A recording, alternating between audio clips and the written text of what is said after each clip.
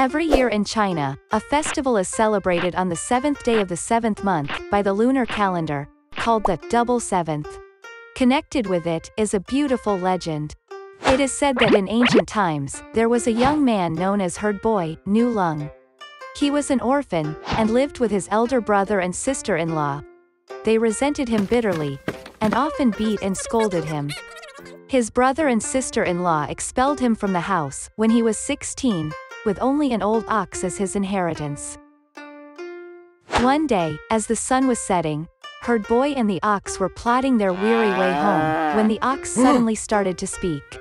It told Herd Boy that fairies would descend from heaven this evening, to play in a nearby river, and urged him to go there.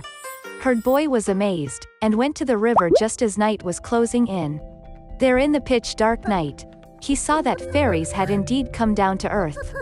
As each one descended, she doffed her winged garment. Herd Boy, hiding in a clump of trees near the river, found the youngest fairy smiling particularly attractive, and he instantly fell in love with her. On an impulse, he snatched up and hid her garment.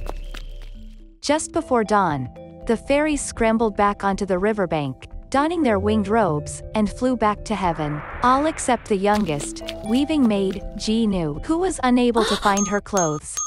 Herd Boy rushed out of the trees, handed to her winged robe, and bashfully confessed his love for her. Weaving Maid was moved, and decided to stay with him for a few days before returning to heaven. Day after day, Weaving Maid gradually came to love diligent, clever and capable Herd Boy.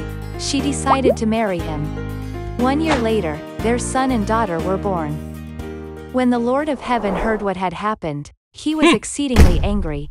He ordered the Queen Mother of the West to fetch Weaving Maid back. Seeing the Weaving Maid being forcibly taken away, the old ox shed one of his horns, which turned into a small boat floating in the air. Herd Boy took 2 babies with him, got onto the boat, and soared up to heaven in pursuit of Weaving Maid.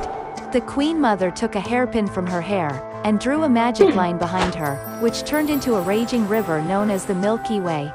The Herd Boy and Weaving Maid could only gaze helplessly at each other across the chasm.